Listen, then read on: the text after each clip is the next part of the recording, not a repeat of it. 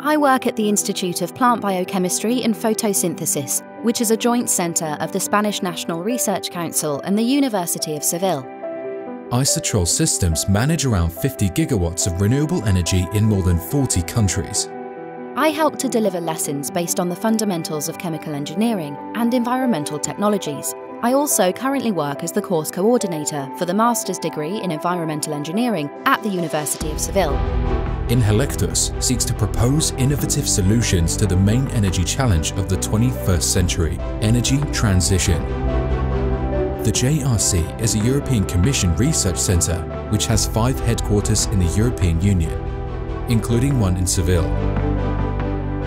The Institute's scientific objective is to study photosynthetic organisms and analyse their relationship with environmental factors. Our work is centered on anticipating the future needs of our clients. One example is the application of artificial intelligence, AI, to the large volume of data generated by renewable plants. However, we also use AI for market processes and even to prevent cybersecurity threats. My line of research centres on industrial waste engineering.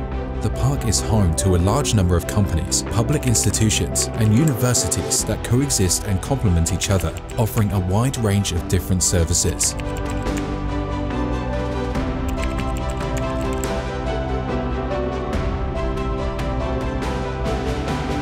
The idea of forming Inhelectus arose from the electrical engineering group of the University of Seville. We could tell that the electric sector was about to face massive changes due to the emergence of renewable energies, and we knew that we would be able to add value.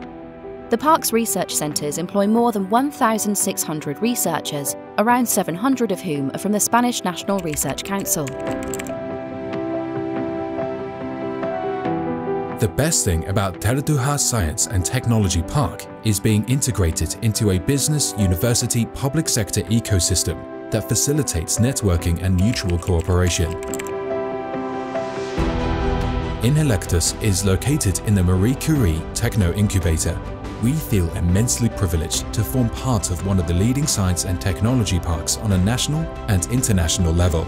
Other large technological companies are also based here, with the park facilitating interaction between them.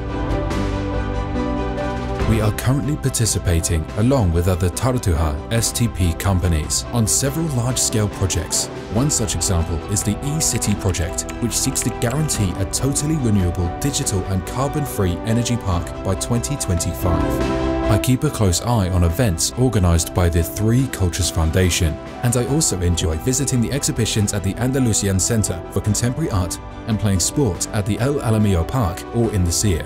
With this being an urban science and technology park, I'm able to commute to work by bike.